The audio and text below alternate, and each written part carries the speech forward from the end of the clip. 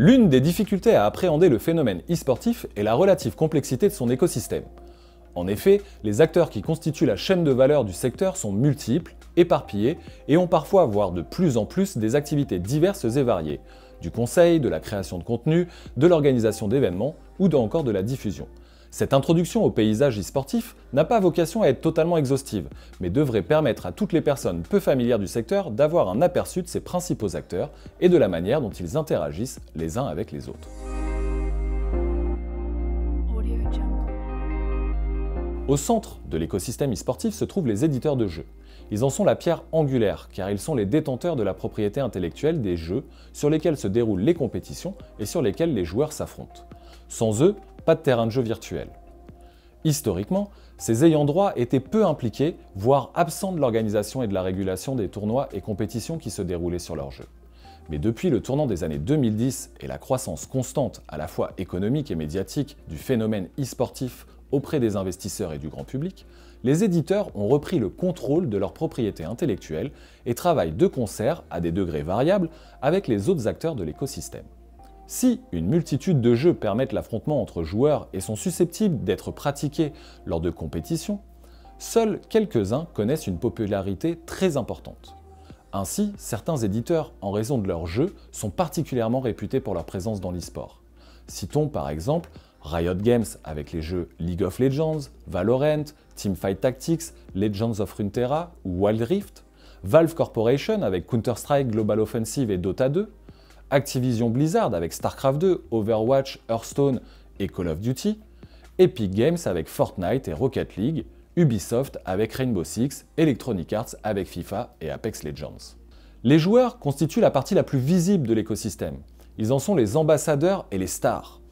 Orientés vers la performance, individuelle ou collective, ils mettent à profit leurs compétences physiques, dextérité, rapidité d'exécution, acuité visuelle, coordination œil-main, mais aussi cognitive, capacité à réaliser plusieurs tâches en même temps, traitement des informations, créativité, prise de décision, orientation spatiale et sociale, communication, leadership, spécialisation des tâches, travail d'équipe, pour prendre l'ascendant sur leurs adversaires et remporter des compétitions. Schématiquement, et variant avec les différentes scènes compétitives de chaque jeu, le profil type du joueur est un jeune homme âgé entre 16 et 25 ans. Ils sont, à de très rares exceptions près, spécialistes d'un seul jeu, d'une seule licence ou d'un seul genre de jeu. Leurs carrières sont pour le moment relativement courtes en raison à la fois du caractère particulièrement éreintant du très haut niveau et du manque de prévention de leur santé. En fin de carrière, certains d'entre eux se reconvertissent en entraîneurs, analystes, commentateurs ou streamers. Enfin, les joueurs représentent généralement un club, une structure qui les rémunère pour leur activité compétitive. Parfois, certains joueurs complètent leur activité compétitive par une activité d'animation appelée streaming. Les clubs e-sportifs sont constitués dans la majorité des cas de plusieurs équipes sur différents jeux. Ce sont des clubs que l'on pourrait qualifier de multi-e-sport. Ils peuvent ainsi, par exemple, compter dans leur rang à la fois une équipe sur League of Legends, une autre sur Counter-Strike, une troisième sur Rocket League, ainsi que des joueurs sur FIFA et d'autres sur Street Fighter. Dans le cas où le club comporte une équipe sur un jeu dont le circuit compétitif est organisé sous un format de ligue fermée, il arrive que l'équipe devienne une entité spécifique qui sera alors qualifiée de franchise. Ainsi, la structure nord-américaine Cloud9, ayant des équipes sur League of Legends ou encore Counter-Strike, possède également une franchise au sein de l'Overwatch League nommée les London Spitfire. Les clubs e-sportifs sont généralement composés de plusieurs départements. Les entraîneurs et staff technico-tactique en charge de la performance et de la santé des joueurs, mais également une unité marketing, une autre dédiée à la communication et d'autres fonctions support comme les ressources humaines ou bien la comptabilité. Si l'activité principale des clubs e-sportifs est bien évidemment d'encadrer les athlètes afin de les voir performer en compétition, il n'est pas rare de les voir diversifier leurs activités en proposant du contenu de divertissement, en animant une chaîne sur une plateforme de diffusion, en créant du merchandising ou parfois en vendant du matériel informatique. Parmi les structures les plus célèbres, citons par exemple en Europe G2, Fnatic, Vitality, SK Gaming, NIP, Navi, Virtus.pro, Astralis, Mad Lions, aux US TSM, CLG, Cloud9, Immortals, Evil Geniuses, Optic Gaming, Team Liquid, FaZe, 100 Thieves ou en Asie, T1, KT Rolster, Damwon, FPX, RNG, EDG ou Genji. La raison d'être des clubs e-sportifs est donc de participer à des compétitions. De manière schématique, deux modèles de circuits compétitifs coexistent aujourd'hui dans l'e-sport, en fonction du choix des éditeurs de prendre en charge ou non leur organisation. Tout d'abord, le modèle internalisé. Dans ce premier modèle internalisé, l'éditeur de jeu régule et organise lui-même les événements compétitifs majeurs sur son titre. Toute l'organisation de la compétition est centralisée par l'ayant droit de la propriété intellectuelle du jeu qui se charge en interne de sa régulation. Généralement, le choix de l'éditeur dans ce cas-là se porte sur un format championnat régulier et de plus en plus, dernièrement, de ligues fermées empruntées au modèle sportif nord-américain, comme par exemple la NBA, la NFL, la MLB ou bien la NHL. C'est ainsi le cas de Ligue continentale de League of Legends, la LEC, les LCS, la LCK, la LPL, etc., directement organisées par l'éditeur Riot Games, ou bien encore des ligues internationales d'Overwatch, l'Overwatch League, ou de Call of Duty, la COD League, organisée par l'éditeur Activision Blizzard. Les saisons sont souvent découpées en segments, ce qu'on appelle les splits, ou en phases, à l'issue desquelles les meilleures équipes se qualifient pour les playoffs visant à désigner le champion annuel. Le second modèle est un modèle dit externalisé. Dans ce modèle, l'éditeur de jeu fait cette fois-ci le choix de déléguer l'organisation des circuits compétitifs de son jeu à des organismes tierces, tout en gardant la régulation de ses compétitions.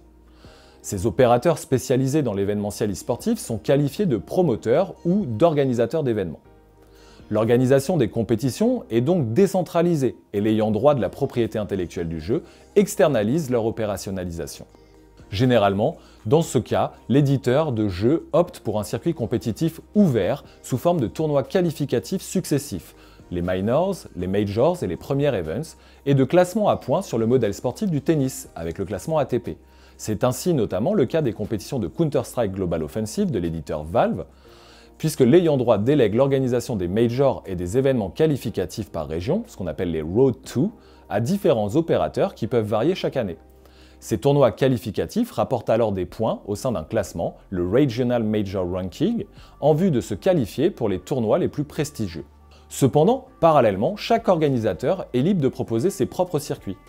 Ainsi, l'ESL Pro Tour comprend un championnat ouvert, l'ESL Pro League, constitué d'événements qui rapportent des points aux équipes pour un classement, l'ESL World Ranking, leur permettant entre autres de se qualifier pour des Masters, les IEM ou les ESL One, en vue de remporter le sacre le plus important, le Grand Slam. Ou bien encore les Blast premières comprenant un championnat régulier, les premières séries, découpées en deux phases, printanières et automnales, auxquelles s'ajoutent des événements qualificatifs, les Showdowns, pour les finales saisonnières. À l'issue de ces deux périodes, les meilleures équipes se retrouvent en play-off pour les Global Finals qui sacrent le champion mondial. Au-delà de ces deux exemples s'ajoute une multitude d'événements de tous niveaux, permettant de monter les échelles des différents classements.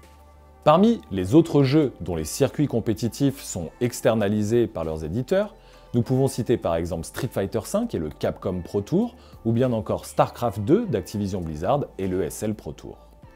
Il existe ainsi de nombreux organisateurs d'événements e-sportifs à travers le monde, comme par exemple l'ESL, StarLadder, Blast, la PGL, le SWC, Flashpoint, l'E-League ou encore Faceit. Cette multitude de compétitions se déroulant sur les nombreux jeux de l'e-sport est à son tour généralement retransmise sur Internet par le biais de plateformes de diffusion et de rediffusion, les plateformes de streaming. Ces dernières émergent à la fin des années 2000 et permettent de rendre le contenu e-sportif accessible au plus grand nombre. Les premières s'appelaient Own TV ou Justin TV, mais aujourd'hui les plus importantes en Occident sont définitivement Twitch TV et YouTube, tandis qu'en Asie ce sont Ouya, Bilibili, Africa ou Garena Live qui sont les plus plébiscités, respectivement en Chine, Corée du Sud, Vietnam et Thaïlande. Si, pour les plus grands tournois internationaux, ce sont généralement les éditeurs et organisateurs d'événements qui opèrent la production audiovisuelle, dans le cas de compétitions nationales, cette dernière est parfois déléguée à des agences locales qui connaissent à la fois les codes culturels et la langue de la zone ciblée. Parmi celles-ci, citons par exemple Freaks4U Gaming, la LVP ou bien encore Gozulting.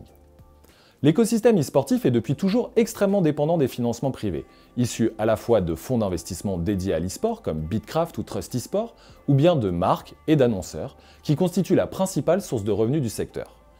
Cependant, la nature des partenariats et les formes de sponsoring avec le secteur e-sportif peuvent prendre des formes très différentes. Ainsi, un annonceur peut, dans un premier temps, sponsoriser directement un joueur grâce à un contrat d'image, comme le fait Nike avec le joueur chinois de League of Legends Uzi. Sponsoriser une équipe d'un jeu spécifique au sein d'un club, comme Renault le fait par exemple avec l'équipe Rocket League de la structure française Vitality. Sponsoriser l'ensemble du club et donc toutes les équipes, comme par exemple le constructeur de téléphone OnePlus avec l'équipe européenne Fnatic. Effectuer un partenariat avec un éditeur afin de faire apparaître sa marque à l'intérieur de l'univers virtuel du jeu, comme le fait par exemple la NFL avec Epic Games pour permettre à tous les fans de NFL de porter le maillot virtuel de leur équipe préférée à l'intérieur du jeu Fortnite, mais également sponsoriser une compétition, une ligue ou un tournoi, comme le fait par exemple Louis Vuitton avec les Worlds de League of Legends. Enfin, effectuer un partenariat avec un organisateur d'événements, comme ce que fait Intel avec ESL pour les Intel Extreme Masters, ou bien encore effectuer un partenariat avec la plateforme de diffusion, comme Samsung avec Twitch pour les Twitch Rivals. Si, historiquement, ce sont d'abord des marques liées au monde du jeu vidéo, Logitech par exemple, de l'informatique, Intel ou des services de télécommunications comme AT&T qui ont investi dans l'e-sport, depuis le rachat de Twitch par Amazon en 2014, nous assistons aux investissements progressifs de nombreux annonceurs dits non endémiques, c'est-à-dire extérieurs au monde des jeux vidéo et de l'e-sport. Leur objectif est alors de faire rayonner leur image de marque auprès d'une population qui tente à leur échapper, de manière schématique, les millennials et la génération Z. Les secteurs d'activité dont proviennent ces marques sont aussi diversifiés que possible. L'industrie automobile, la banque, les cosmétiques, les boissons, la restauration rapide, l'aéronautique, les assurances, l'habillement sportif, les paris et les jeux de hasard ou bien encore le luxe. Enfin, dernier acteur incontournable de l'écosystème e-sportif, le fan et le spectateur de compétition. Ce dernier, consommateur de contenu, participe également grandement au modèle économique de l'écosystème à plusieurs niveaux. Il apprécie ainsi regarder ses joueurs préférés s'entraîner lorsqu'ils sont en direct sur une plateforme de streaming. Il peut s'abonner à leur chaîne et leur faire des dons, par exemple auprès du joueur Jake Lyon, joueur de l'Overwatch League pour les Outlaws de Houston. Il peut ensuite acheter des produits dérivés de ses équipes et des joueurs préférés, donc les maillots, les casquettes, les hoodies, les mugs et les porte-clés. Il va lui-même jouer au jeu et peut effectuer des achats à l'intérieur du jeu, par exemple des éléments de personnalisation appelés skins aux couleurs de son équipe favorite, les Outlaws de Houston. Il se déplace ensuite et achète des billets pour les plus grands événements internationaux, les Finals de l'Overwatch League. Et enfin, s'il ne peut pas se rendre aux compétitions, il suit l'événement depuis chez lui et peut s'abonner à la chaîne qui diffuse le tournoi sur une plateforme de streaming, comme par exemple la chaîne officielle de l'Overwatch League. Pour conclure, il convient de souligner qu'autour de ces acteurs incontournables de l'écosystème e-sportif, s'en ajoutent d'autres qui ont également un rôle important à jouer. Les agences de conseil qui font le lien entre les investisseurs et l'écosystème, les fonds d'investissement qui financent les différents projets, les agences de joueurs qui accompagnent la carrière de ces joueurs, les fournisseurs d'outils statistiques et d'analyse qui permettent aux joueurs et au staff d'effectuer leur travail, les plateformes de gestion de tournois qui facilitent l'organisation des compétitions, les médias spécialisés qui relatent les compétitions, et bien d'autres encore. Il est important de garder à l'esprit que ces différents acteurs sont interdépendants. C'est bien pour cela que l'on parle d'écosystème.